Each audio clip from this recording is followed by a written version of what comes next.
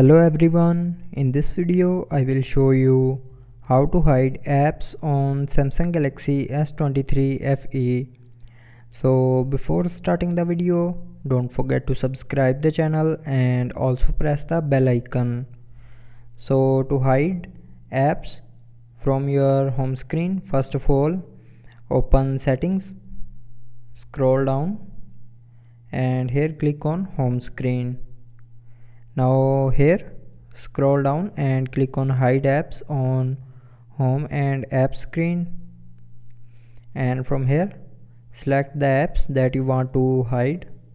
So for example, if you want to hide Facebook or any game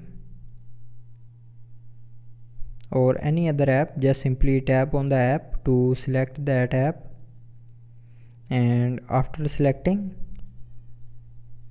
click on this done button. So now you can see those apps are hidden from my home screen and app screen.